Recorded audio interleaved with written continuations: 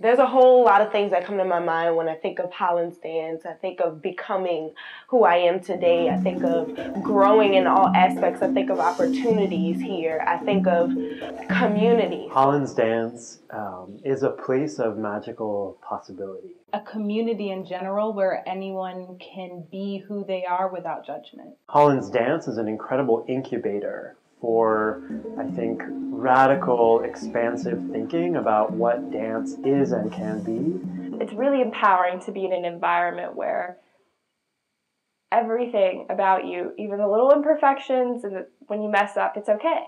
But if you really want to come into your own and be yourself and really learn in the way that you choose to learn and make your own future happen for yourself, Hollins is the best place to come and do that. There really is an ethic of care and of mutual respect and a desire to bring everyone along, to leave no one behind. You're in a group of dancers that are from all over the States. You're dancing with master's students, which at first for me was so intimidating. And then I learned so much just from being in the same class with them. I can make it in wherever because I can adapt. And Hollins really taught me that. We are a community and we're used to moving with one another. And when a guest artist comes and brings something new, it's always just invigorating because you know that you're going to learn how to move differently. You always discover something different about yourself. Being here as a student and being here as a teacher every time has enriched my sense of what's possible. So at Hollins, in the dance program, the classes are fairly small. The smaller class size creates this nest-like feeling. I get to really look at students' eyes one by one, and really being able to call out their name in every single class is a gift. It really allows for an intimate exchange between the faculty and the students, and also between the students kind of within the student community. What can happen in this kind of community and this kind of intimacy is so different from what would happen in a class of 50 students or 30 students.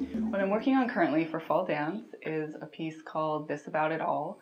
How we move through the world despite all of its challenges and how we push through all the negativity that can surround you when you're in college and when you're trying to do something like dance that a lot of people don't think is very important or very academic or worth their time. And it's like how you just keep working the kind of diligent practice that is necessary. Actually, the dance piece I worked on for Fall Dance is actually about our society and how we have a voice and we have an opinion, but we choose not to. We choose to go with the crowd instead of away and have a voice in the crowd.